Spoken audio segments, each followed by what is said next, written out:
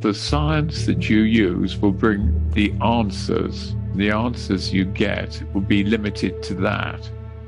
If you want to use the quantum mechanical one, then you get very broad answers.